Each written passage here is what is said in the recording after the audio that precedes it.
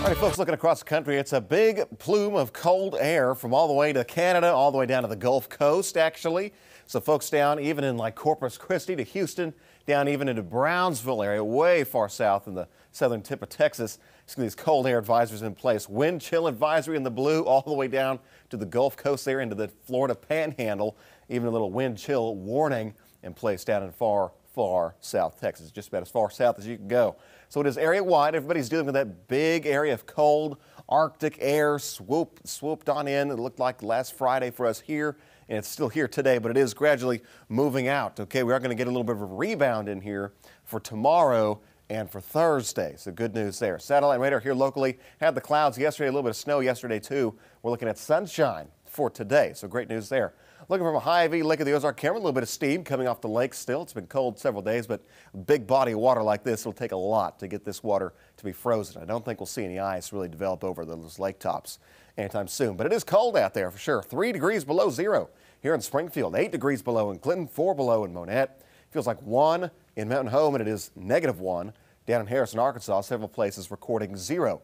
Wind chill, again, it's cold around 0, if not just below 0, and it feels like 15 to some places close to 20 degrees below 0. A lot of the schools have canceled this morning because of these wind chills. Kids standing at the bus stop, it won't take more than 10-15 minutes for those, especially those younger kids, to really start to feel the effects of maybe some frostbite or even hypothermia in this extreme cold. Walking outside, we have Echo today, hanging on to his ball for dear life. This is sent by Jennifer down in Sparta, Missouri. A good day for a walk overall. Okay, it's going to be sunny, okay, so the sun will help a lot, but still cold again in the teens. So I cut the yellow paw out there in the morning hours, especially because it is cold, but green later on today. No hazards expected except for the extreme cold weather continuing for today. Looking at Futurecast, still sunny outside today, nothing really happening there. Tomorrow we turn things around. The good news arrives. We're still sunny Wednesday and temperatures climbing above freezing, probably in the upper 30s, maybe close to 40 in some areas on your Wednesday. That'll be like a heat wave. We get into Thursday, okay, we'll see a few clouds move in. Still nice in the upper 30s across Missouri. We're keeping an eye on this, though. There could be some ice down across northeastern Arkansas, and some of this ice might get a little farther towards the north and west. So just something to keep an eye on as we go into Thursday.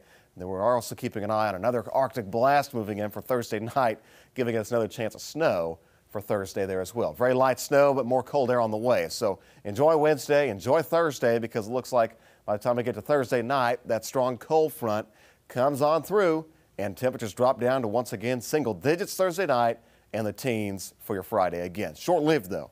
Looks like we're back to the above freezing after that. Mid-teens over for today, single digits tonight, upper 30s near 40 for tomorrow. Much better there. Good on Thursday. Chance of snow Thursday night. Then, yeah, brief Arctic return Friday and Saturday, and then we're back warming again next week, guys. All right, Tom, thanks.